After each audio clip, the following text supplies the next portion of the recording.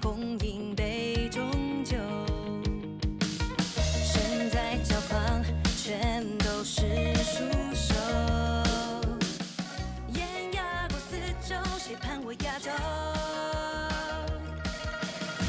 此时无声，屏息不可漏，东传西放，人间才长寿。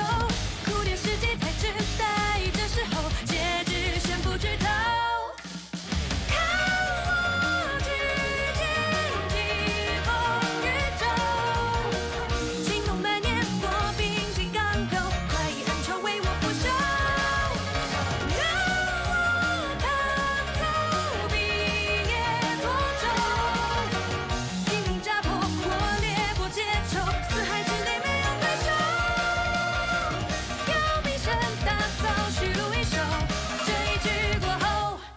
上一筹。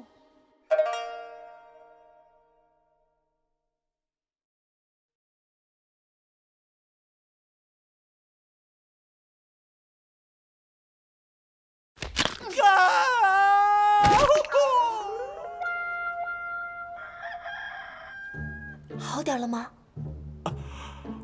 好点了，好点。是不是还是疼啊？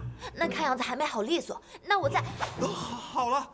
真的好了，真好了，真好啦！欣儿医术精湛，华佗在世也不过如此，不做大夫真是暴殄天物啊！太厉害了！啊！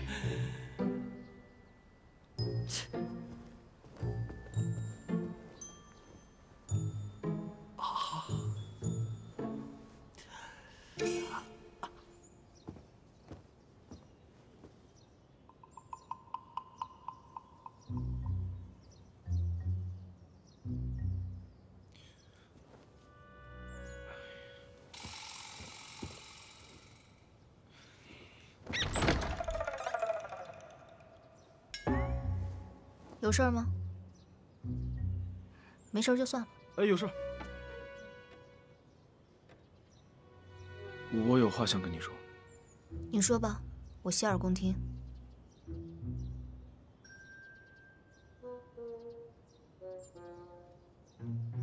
凤颈琵琶，是时候要做养护了。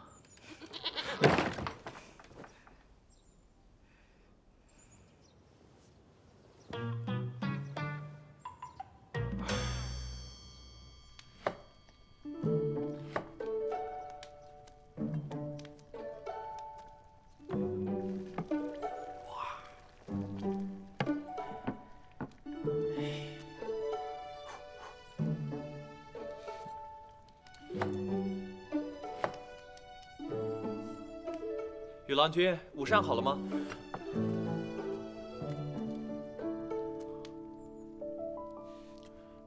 你们来干什么？厨房种地，闲杂人等，不得出入。快出去！快走啊！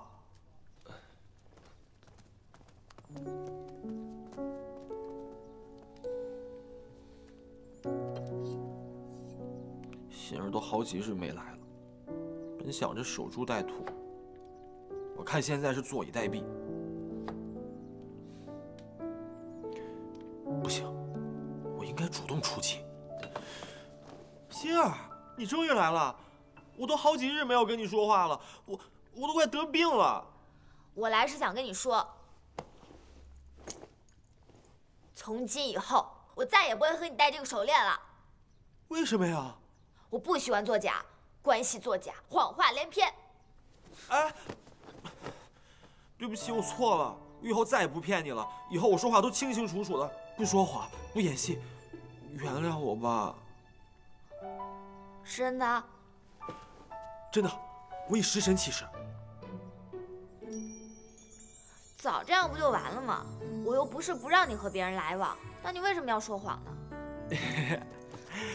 以后再也不会了。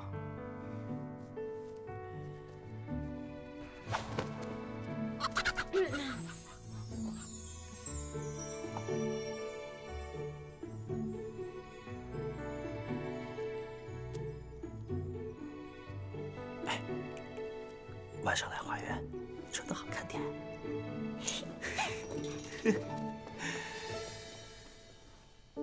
哎。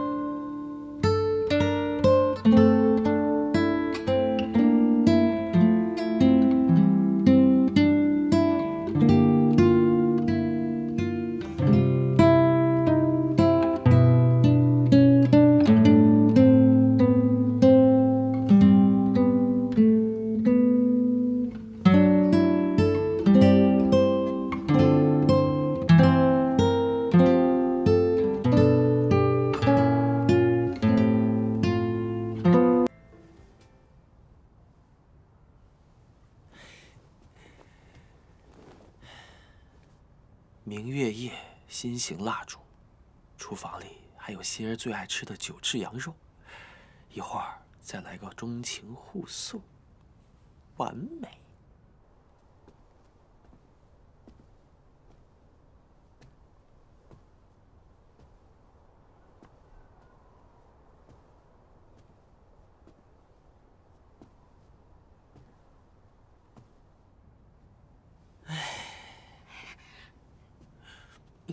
于是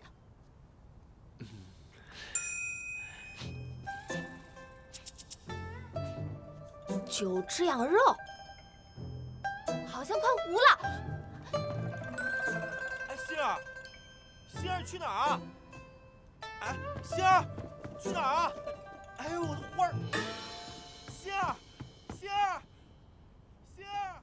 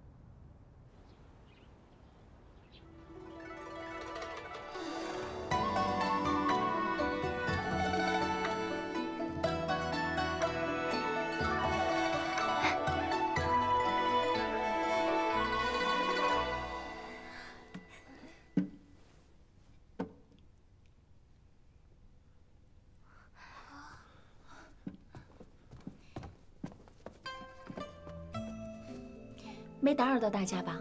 郡主前来，怎么不提前知会呢？教坊可以派教撵去接你。碍于使臣颜面，出行总需多人随行，不仅我不自在，怕出入右教坊会给大家带来困扰，索性扮作寻常女子来看看你们。郡主身份尊贵，却还如此平易近人，真是让人感动呢。是啊，这是各位使臣互赠的礼品，你们随便挑。走走走。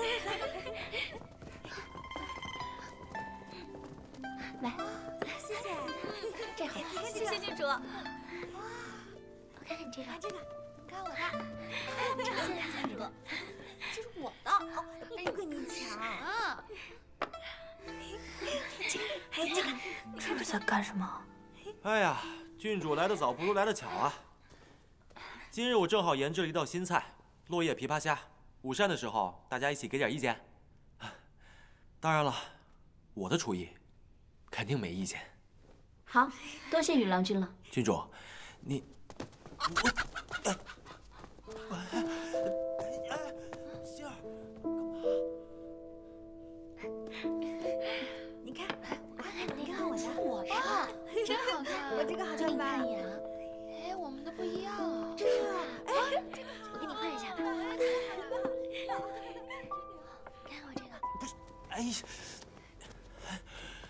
又怎么了？我又说错什么了？你为什么留下郡主用膳？没什么呀，郡主帮了右教坊大忙，请她这顿饭作为感谢啊。感谢的方式有很多，但是破坏李姐姐和陆郎君感情的事就绝对不行。这和李姑娘有什么关系啊？每日正餐都是李姐姐和陆郎君单独用膳，今日多了郡主，你说有没有关系啊？你是说他们3个要上演两女争一夫？郡主身份尊贵，若不是对陆郎君有意，怎会屈尊来到我们右教坊？说的有点道理啊。哎，欣儿，经过我的点拨，你居然开窍了。我只是不想让李姐姐不开心罢了。我不管啊，你赶紧想办法帮帮她。放心，交给我。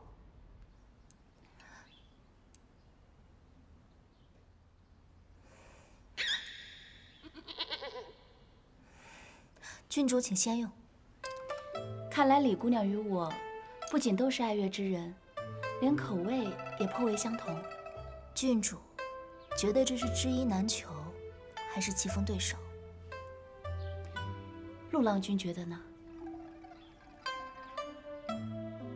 如果是同道中人，知音也好，对手也罢，都是幸事。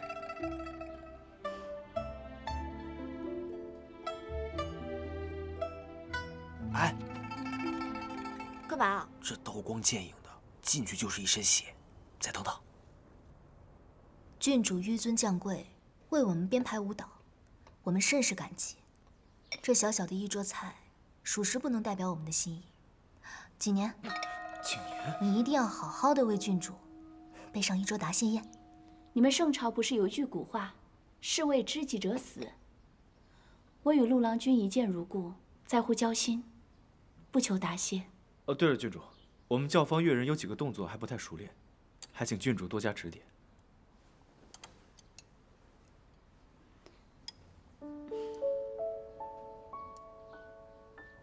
走。哎，打扰诸位，嘿嘿，还有一道菜。还有。对啊，陆郎君昨日可是亲自叮嘱，说李姐姐爱吃甜食，让我们特意准备的这份金乳酥。哎，郡主在这儿呢，年年怎么好意思承认呢？哦，郡主有所不知啊，我在这儿掌厨，压力甚大呀。你有什么压力？我有什么压力你不清楚？每日开餐前，都到厨房里跟我絮叨，多放点莲子，飒飒姑娘最近熬夜；少放点胡椒，怕飒飒姑娘上火。真的，我都想转行做飒飒姑娘。我什么时候让你？懂，当着郡主和飒飒姑娘的面，你怎么好意思承认呢？好了好了，你们先吃啊，我们先撤了。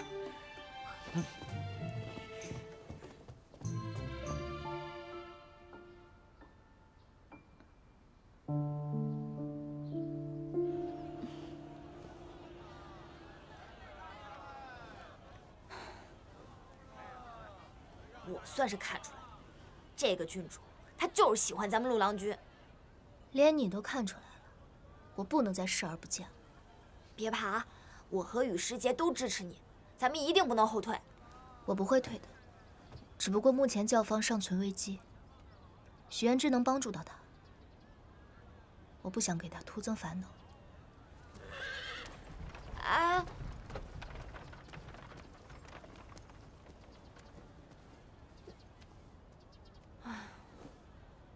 这还是我认识的那个招数满满的李姐姐吗？你怎么来了？我们今天还没吃糕点，可以陪我一起吃吗？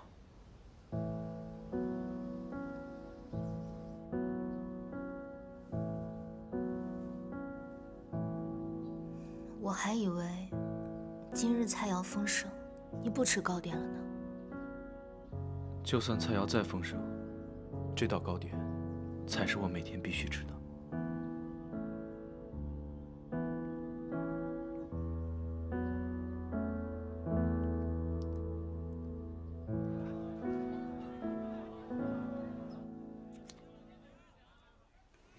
此茶入口香甜，回味之余幽香绵绵，果然是好茶。郡主果然会识人断物。茶仙曾道：“茶者，子为上。”说的就是这雇主子孙，每年产量不过1担，仅供皇庭内供。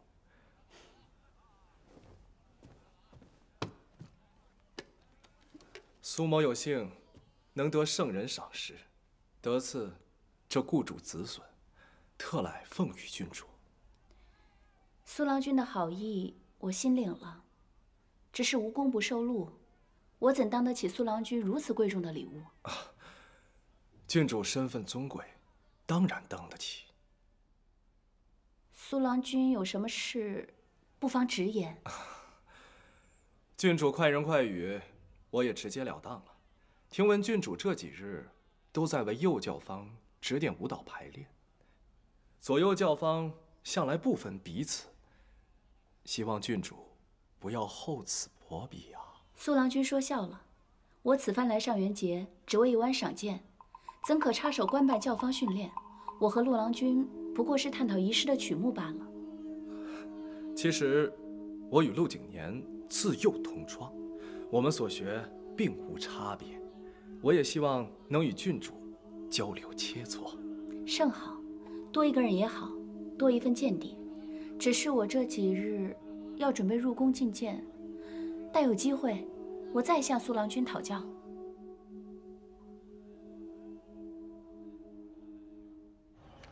郎君，我看郡主不知道被陆景年灌了什么迷魂汤。陆景年真是我的克星，李如娘要抢，郡主也要霸着。这一次，我绝对不会轻易认输。那郎君可想到主意？许胭脂自诩才女，曲高和寡。他父亲安德王不过是宗族旁支，应是没有那么难接近。哎，郎君，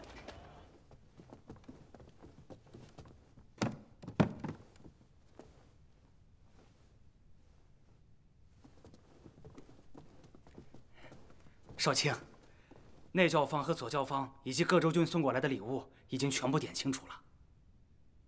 右教坊呢？这右教坊何曾体会咱们太常寺操办上元的辛苦，从未送过什么。哼！陆景年眼高于顶，从来不把我们太常寺放在眼里，魏哲居然还能容忍他。按魏大人的心思，若让他知道这些，也会退回去的。食古不化，关子两个口，上面吃不饱，下面就得饿着。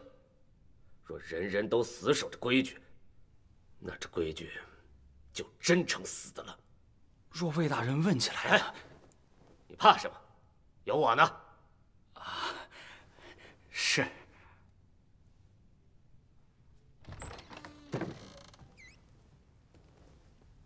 上元临近，已陆续有州郡教坊越级失窃，万万不可在这个时候出任何差池。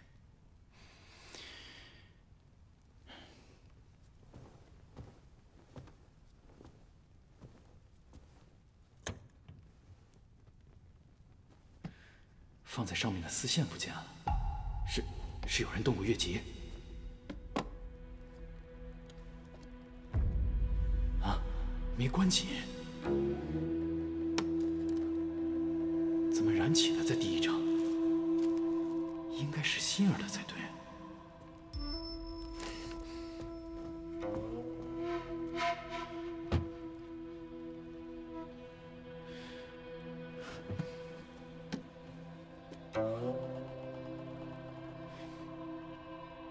果然，只有右教坊的被人动过。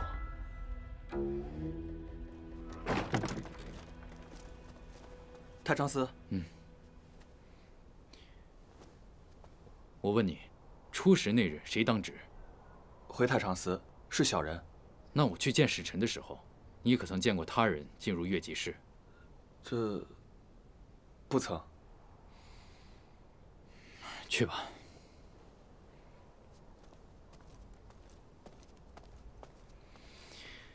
那日，太岳属周公、赵公、孙公、教坊使禹公都在此处，到底是谁进过越级室？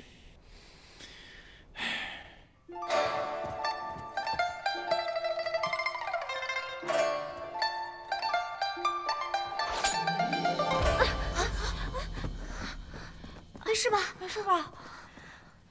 如何？脚没受伤吧？没事儿，只是连日排练，身体有点吃不消。是啊，郎君，大家本就没有什么舞蹈功底，强行训练消耗很大，每日都疲惫不堪，根本就没有什么精神练琴。是啊，郎君，众姐妹一向只负责弹奏，突然加了这么多舞蹈，的确影响发挥。可距离上元演出不足半月，若我们不加紧训练，到时候连一台完整的演出都达不到，何谈夺得魁首？那岂不是没有办法了？我曾经听我爹提起过，边陲有一种圣药叫红灵草，它可以让人提神醒脑、精神百倍，但是我从来没有见过。不可。早年也有乐人偷偷服用过红灵草，以求演出效果达到最佳。只不过服用过了量，最后引发癔症，险些伤了皇子跟公主，所以红灵草早就成了宫廷的禁药。你们先回去休息吧，剩下的我与李姑娘再商量片刻。去吧，走吧。走吧。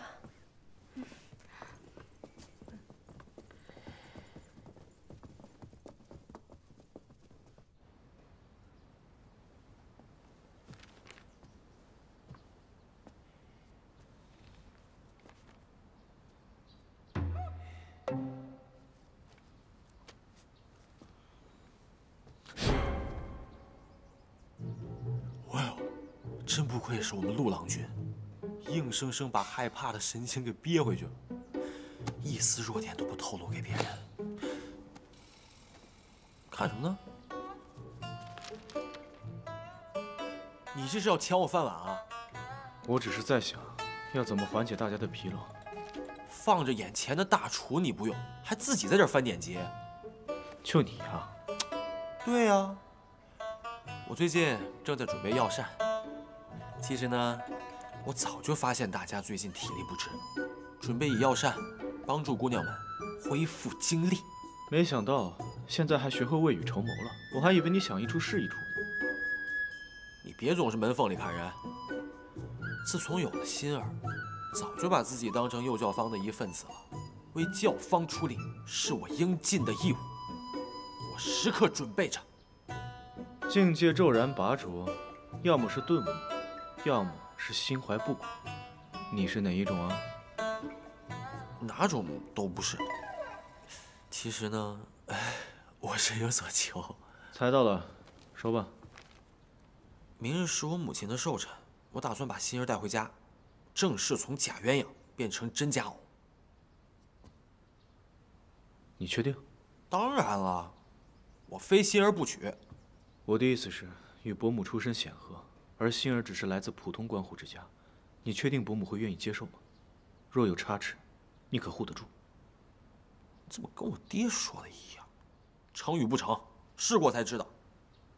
大不了私奔。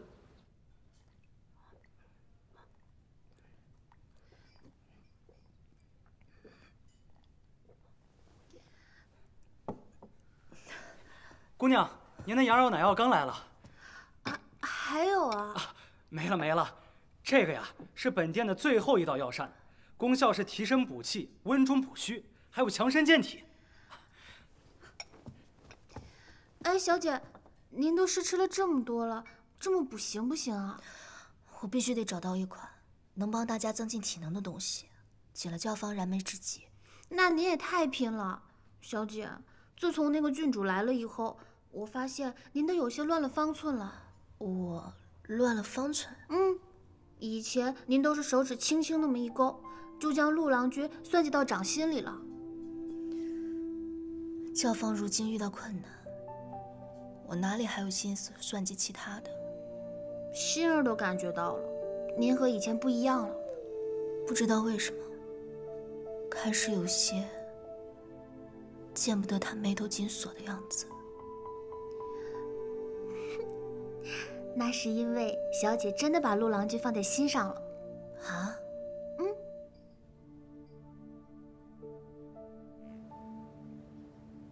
你是说，有人动过太常寺的乐器柜？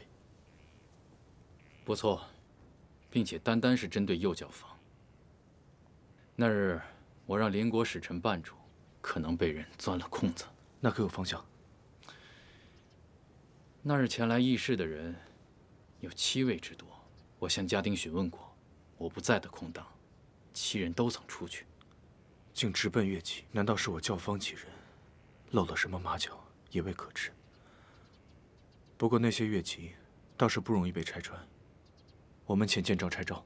无论如何，右教坊已经进入对方视线，他们就不会轻易放过。你一定要小心行事。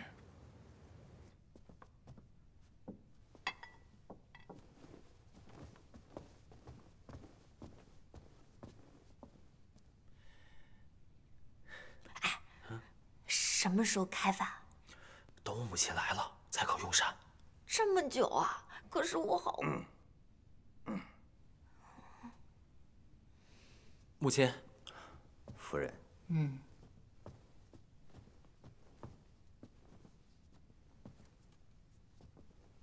母亲，今日是您的寿辰，我们特意为您准备了一对金如意。祝您如月之恒，如日之升，事事顺心。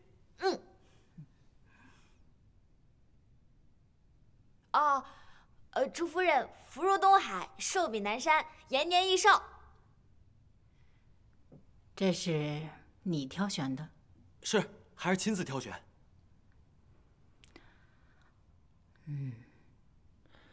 好，如此礼物甚好啊。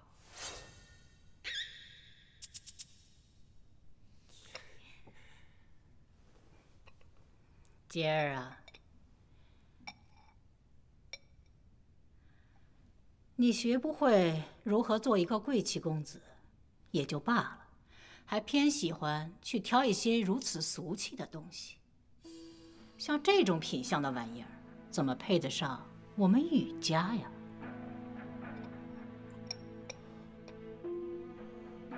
母亲，此言差矣。贵气如何？低廉又如何？还不都是一日三餐、五谷杂粮、卧榻三尺？将来更是都化作一捧黄土。到那时候，谁还分个贵贱？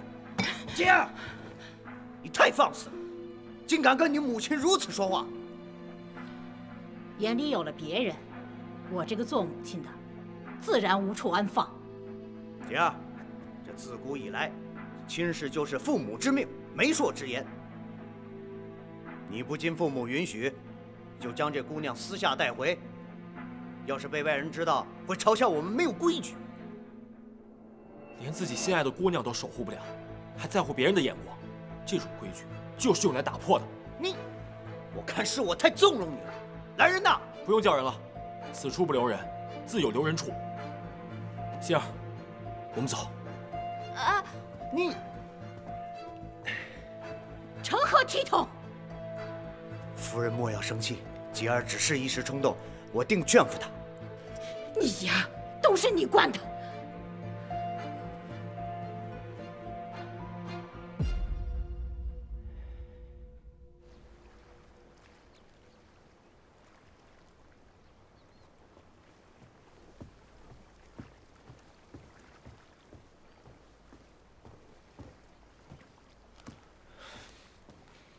那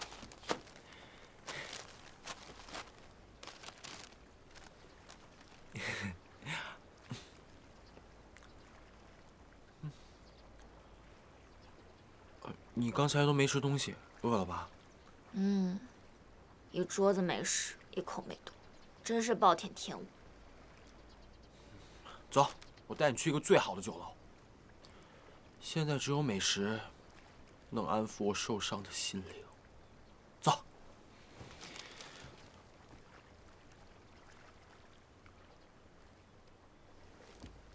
怎么了？不是饿了吗？我不希望你因为我跟家里失和。你不应该那样跟你爹娘说话的。你不用担心我，我自小被压迫惯了。我不像我爹一样，今天我终于站起来了。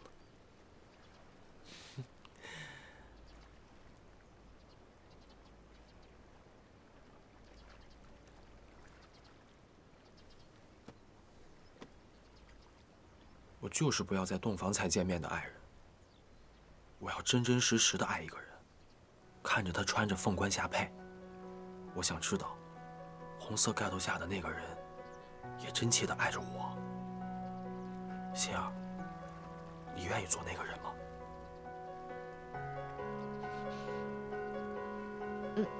不为美食，只为我这个人。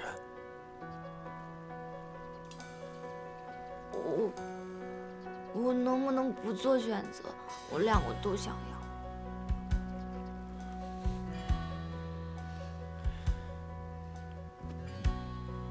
有我在，什么都会有的。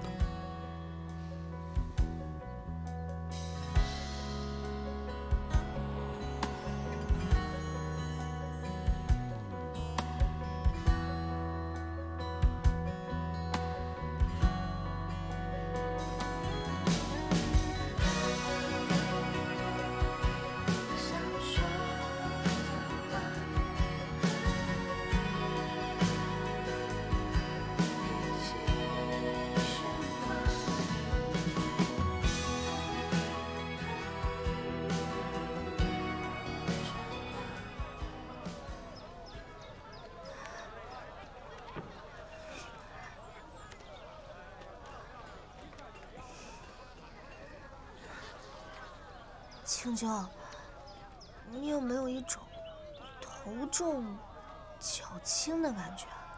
没有啊，小姐，您没事吧？没事儿，可能是补品吃多了，胃有点消化不了。哎呀，走吧，没事儿。小姐，看什么看？走路不长眼啊！明明是你先撞到人的，你怎么还恶人先告状啊？小娘子挺泼辣的，怎么着？想哥爷几个钱啊？就当是爷赏你们的。你怎么还有这种人啊？粗鲁无礼！小姐，我们别理他。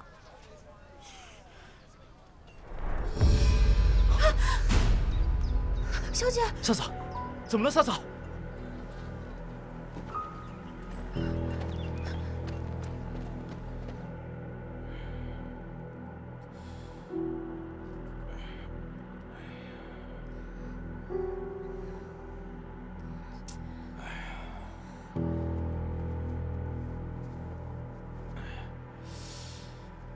怎么了？是很棘手吗？啊，无碍。无碍，你摇什么头？啊，老夫最近颈椎不适，就是活动活动。一贯，你真是吓死人了。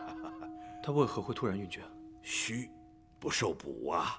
这位姑娘身体之前被毒所害，体内的脾胃本就不和，而补品又多为滋腻之物，像她这种一次食用过量，身体肯定是承受不住啊！您是说李姑娘她服用了过量的补品？啊，正是。那老夫就先行告退了。青秋，怎么回事啊？小姐看大家练得辛苦疲惫，陆郎君也跟着着急，就想寻找一种药膳为大家增强体质，所以就逐一尝遍了各式补品。原来李姑娘都是为了我们啊！她怎么那么傻呀？既然李姑娘无碍了，大家先回去休息吧。我们先去练琴吧。走吧。哎，不过李姑娘怎么会躺在你的房间？啊，顺手，顺手。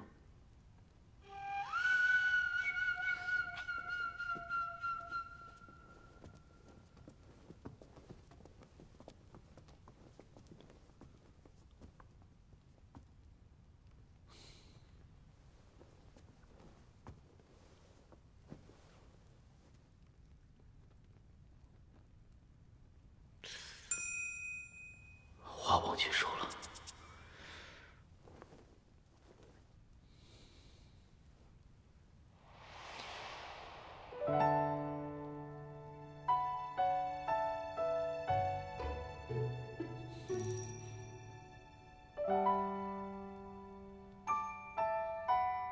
哎，青秋，你怎么在门外站着？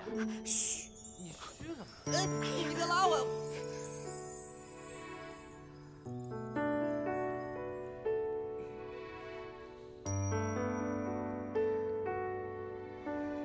让你担心了。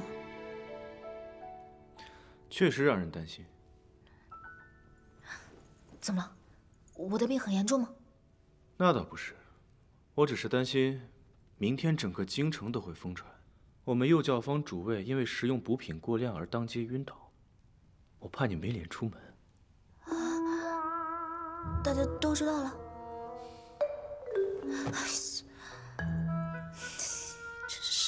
性射死现场，丢脸都丢到1000年前了。什么？没事儿。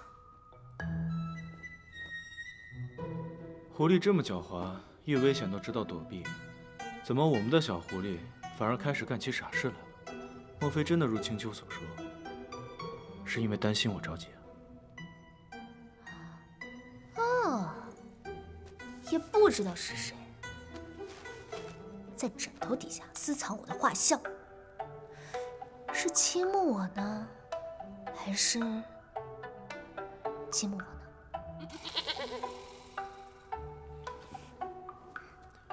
李姑娘身体要是无碍，要不然先回自己的房间休息。切，不承认算了。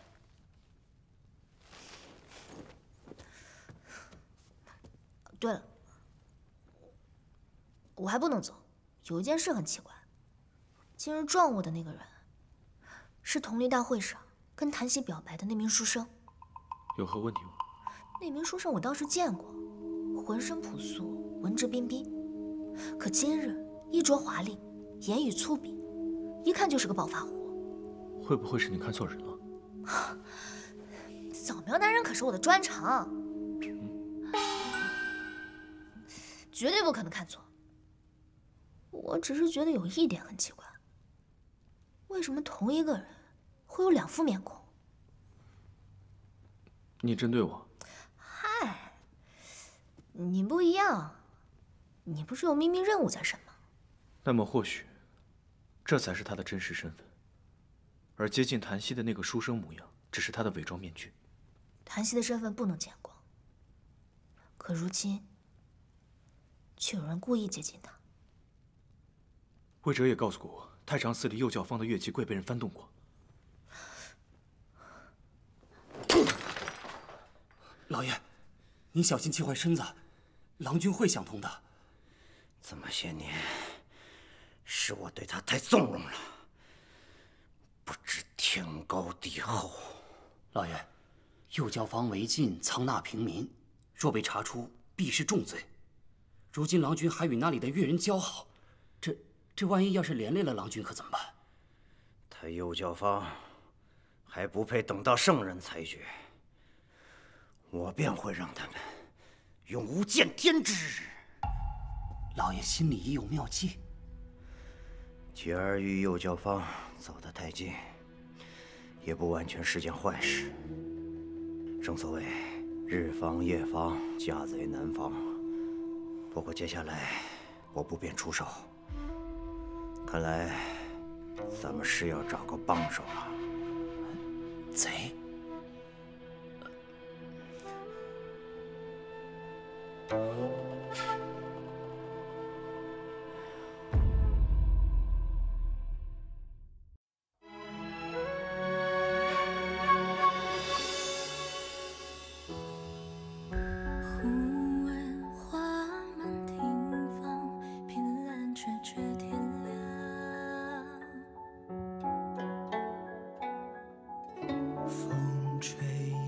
是真相，最恼人是残梦难忘。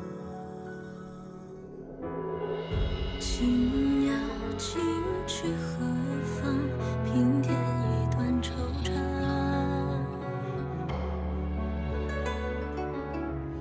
倘若再不可见，最难解是情。